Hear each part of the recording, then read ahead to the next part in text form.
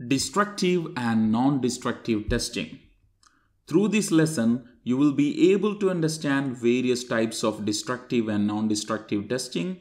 Also, we will discuss the comparison between them with various examples. Before we discuss non-destructive testing and destructive testing, let us summarize why we need to test a material before we using it for a purpose. Material testing is to determine service life and to detect design weakness that may not show up under normal working conditions. Data collected through these tests is highly important to take vital decisions in various stages of product manufacturing. Material testing also plays a large role in failure analysis investigation to help and identify defective parts. Material testing can be broadly classified into two: destructive testing and non-destructive testing. As the name indicates, destructive testing will changes the dimension or physical and structural integrity of specimen in order to identify its capabilities. But in case of non-destructive testing, measurement will not affect the specimen or it will not make any changes over the physical or chemical properties of the material. Now let us discuss the peculiarities of destructive testing. Destructive testing is undertaken in order to understand a specimen's performance or material behavior. These procedures are carried out to the specimen's failure. Destructive testing procedures can either follow specific standard or can be tailored to reproduce preset service condition. It also destroys or changes the part in some way or other such that even if it passes the test, it is no longer fit for the service. Hence, this kind of test is not economical for relatively small scale manufacturing. However, destructive testing is recommended for mass production. Now let us discuss some examples of destructive testing. Tensile and compression tests are most commonly used destructive testing method in industry. The evaluation of mechanical behavior of sample under conditions of tension and compression can be performed to provide basic material property data that is critical for component design and service performance assessment. Testing can be performed on a mechanical material sample or a full-sized or scaled models of actual components. These tests are typically performed using a universal mechanical testing instrument. A tensile test is a method for determining behavior of material under axial tensile loading, while a compression test is a method for determining the behavior of material under compressive loading. Most of the time, we can use universal testing machine to perform both compressive and tensile test. Hardness test is another kind of destructive test that we usually perform to evaluate a material property such as strength, ductility, wear resistance, and also help us to determine whether a material or material treatment is suitable for the purpose we required. There is many methods are available in industry, but the popular methods are Brinell hardness test, Rockwell hardness test, and Vickers hardness test. In general, different materials differ in hardness. For example, hard metals such as titanium, beryllium are harder than soft metals such as sodium and metallic tin, or wood and common plastic. These instruments help engineers to choose a material based on its hardness. Pendulum impact tests are carried out to identify material's ability to resist impact force. Or other words, it will give an idea about toughness of material. Toughness or resistance of a material to tearing is related to energy absorbed by the part during the fracture. Charpy impact test, one of the popular method in industry to measure toughness of material. Similarly, we can use Izod impact test for same purpose. In these methods, the pendulum is released and specimen is broken within fraction of seconds due to high impact from swaying pendulum. Hence, the name destructive testing. Now let us discuss non-destructive testing. Non-destructive testing, or NDT, is the process of inspecting, testing, or evaluating materials, components, or assemblies for discontinuities or differences in characteristic without destroying the serviceability of the part or the system.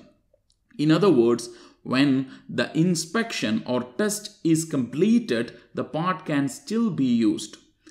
The most commonly NDT techniques are eddy-current method, magnetic particle test, liquid penetrate method, radiographic technique, and ultrasonic testing. There is many other examples are out there, but in this lesson we will focus the popular ones.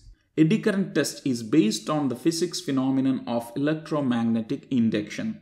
In an eddy current probe, an alternating current flows through the wire coil and generates an oscillating magnetic field.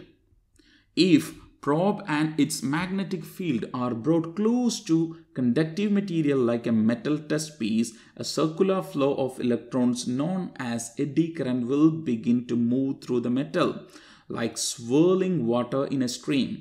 That eddy current flowing through the metal will in turn generate its own magnetic field, which will interact with the coil and its field through mutual inductance. Changes in metal thickness or defects like near surface cracking will interrupt or alter the amplitude and pattern of eddy current and resulting magnetic field. This in turn affects the movement of electrons in coil by varying electromagnetic impedance of coil. The eddy current instrument plots changes in the impedance amplitude and phase angle, which can be used by a trained operator to identify changes in the test piece. Magnetic particle testing is a non-destructive inspection method that provides detection of linear flows located at or near the surface of ferromagnetic materials. It is viewed primarily as a surface examination method. Magnetic particle inspection is very effective methods for locating surface breaking, slight subsurface defects such as cracking, porous, cold lap, lack of sidewall fusion in welt. This testing is limited to magnetic material. Materials such as wood or plastic will not react with this device. Liquid penetrate testing. Liquid penetrate testing is one of the oldest and simplest NDT method, where its earliest version dates back to 19th century. This method is used to reveal surface discontinuities by bleed out a colored fluorescent dye from the flow. The technique is based on the ability of a liquid to be drawn into a clean surface discontinuity by capillary action. After a period of time called dwell time, excess surface penetrant is removed and developer applied. This acts as a blotter that draws the penetrant from the discontinuity to reveal its presence. So by using this technique, we can easily find out minute cracks on the surface. Radiographic testing is a non-destructive testing method which uses either X-rays or gamma rays to examine internal structure of manufactured components and identify any flaws or defects. In radiography testing, the test part is placed between the radiation source and film. The material density and thickness differences of test part will influence the penetration radiation through interaction process involving scattering and absorption. The differences in absorptions are then recorded on film or through an electronic means. Ultrasonic testing is yet another technique in NDT which uses a piezoelectric transducer connected to flow detector, which in its most basic form is a pulsar receiver and oscilloscope display. The transducer is passed over the object being inspected, which is typically coupled to test object by a gel or oil, or maybe sometimes we could use the water as well. The signal received from transducer can be analyzed with the help of a computer interface. As a non-destructive testing method, ultrasonic testing is ideal for detecting flaws and defects without damaging object or material being tested. Periodic ultrasonic inspection can be used to check for corrosion, for growth of non-flows and thus potentially prevent the failure of part. It is used in a wide range of industries including aerospace, automotive, construction, medical, metallurgy and manufacturing. Now let us discuss the difference between destructive testing and non-destructive testing based on few parameters. If you take the purpose of this kind of testing, the destructive testing carried out to find the properties and behavior of specimen under different loading conditions. At the same time, non-destructive testing is used to find properties of a material and to find out its defects. Here, the more focus is on finding the defects of that material rather its ability to carry loads. If we think about the specimen that we use for this kind of testing, whenever we carried out destructive testing, the specimen will damage and hence the name destructive testing. But at the same time, the non-destructive testing or NDT will never damage the specimen. Hence it is very useful for small scale manufacturing. And goes to the third parameter, defects, and we know that defects cannot be found using destructive testing because it's only give you the idea about how much load it will carry or how much force it can withstand. At the same time, NDT will help you to identify minute microstructural defects in the material.